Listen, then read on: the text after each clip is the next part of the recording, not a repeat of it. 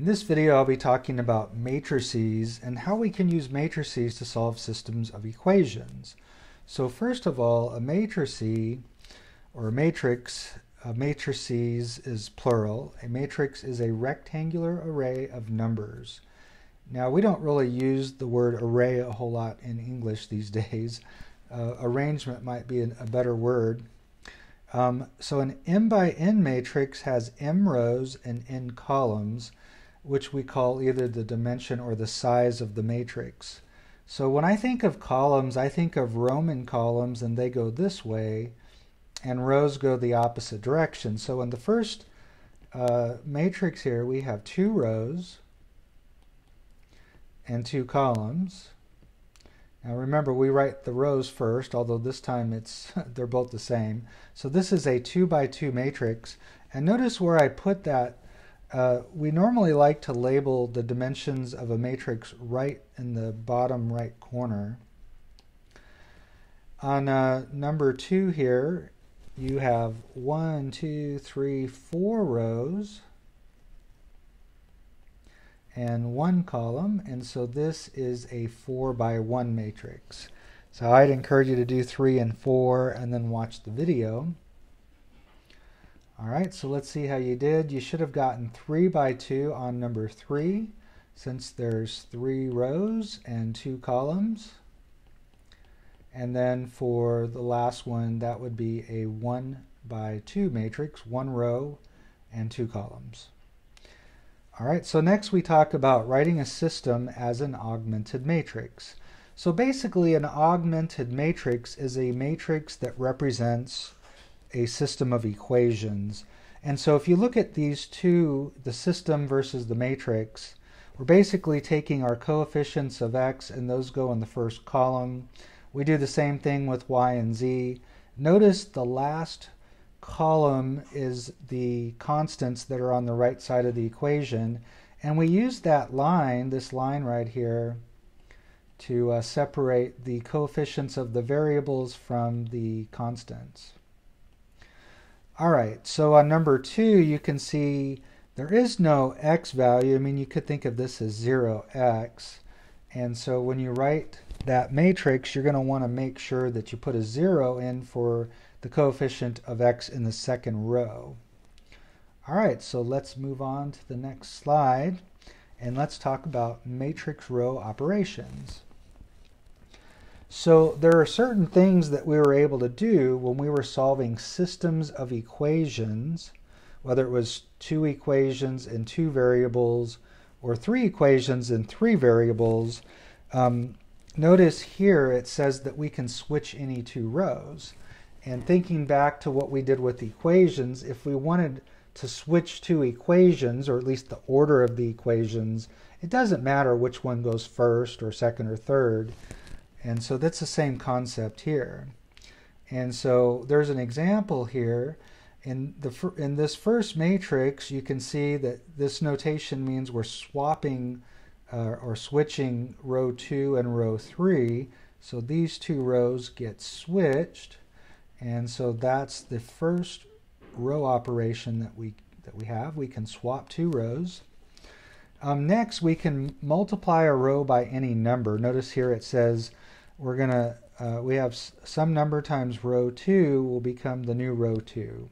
So that's what that arrow indicates, is we're going to multiply row 2 by some number, and that's going to become our new row 2. So basically, we're going to multiply any row by a non-zero scalar. And in this world of matrices, we call a value or just a number, like in this case, a number we're multiplying by, a scalar, because it's not a matrix. Alright, so if you look at the example here, I multiplied negative 2 times row 1, and that becomes the new row 1. So notice this is row 1, multiply everything by negative 2, and now you have this row here. And so if you think about when we are solving systems of equations, and really when we solve equations from the very beginning, we know that we can multiply both sides of an equation by some number. And when you do that, each term gets multiplied by the number. And so this is the equivalent in matrix form. And then finally, in the third case here, it says multiply row 1 by some number and add that to row 2, and that becomes the new row 2. So let me just go ahead and write the corresponding equations here. Let's say it'd be x plus 2y plus 3z equals 4, and 5x plus 6y plus 7z equals 8.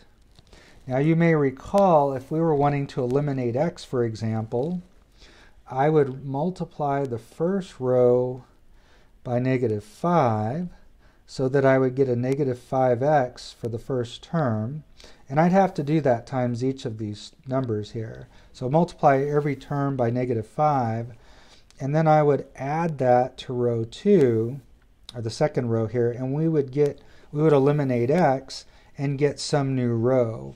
And so that's the basic idea of what's going on here with this third operation. And we use this one quite frequently. So you can see our example here. We're multiplying -3 times row 1, and we're going to add that to row 3, and that's going to give us the new row 3. All right, let's go ahead and move on to the next slide, and we're going to practice this.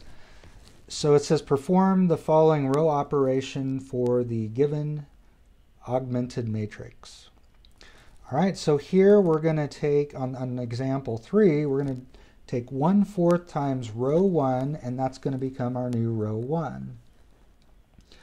Well, when we do this kind of thing with matrices, we use multiplication. Now, if you look at the first row, really we can just divide everything by 4. That's the same as multiplying by 1/4. So instead of dividing by 4, we're basically multiplying by the reciprocal of 4, which is 1/4. So sometimes, let's see, you could actually write this as R1, or row 1, divided by 4. That becomes your new row 1. And really this is the same. It's still 1/4 times row 1 is going to give you the new row 1. So division, multiplying by 1/4, it's all the same. So the new matrix, notice the second row doesn't change, and we'll divide all our terms in the first row by 4. We get 1, 2, and -4. All right, on number 4, it says here we're going to multiply row 1 times -2, and we're going to add that to row 2, and that's going to become our new row 2. So let's go ahead and do that. So notice row 1 doesn't change. By the way, it's this row here that will always be replacing or changing. And so here I want to multiply row 1 times -2. So 1 times -2 is -2. 3 times -2 is -6. And 4 times -2 is -8. And now if I add these numbers, I'm going to get 0, -6 and -1 is -7, and -8 and 5 is -3. And so that's an example of how we would use that operation. All right, let's go ahead and move on to number 5. Now on number 5, we're basically going to start with the same matrix each time, and we're going to do part A, B, and C.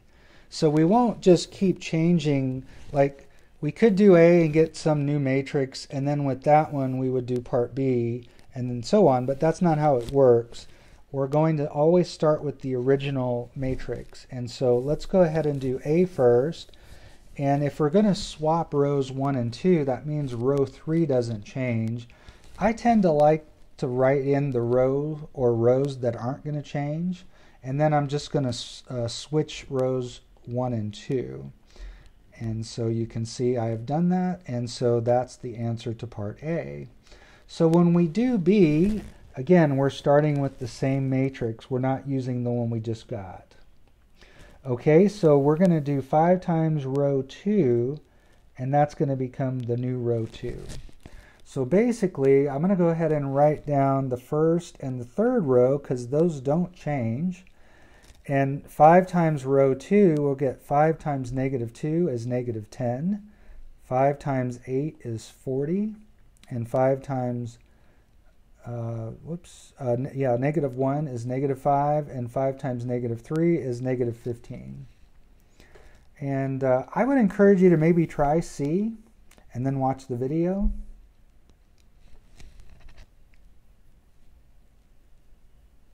So row 1 doesn't change, and in fact row 2 doesn't change either. You can see that row 3 is the row that's going to change.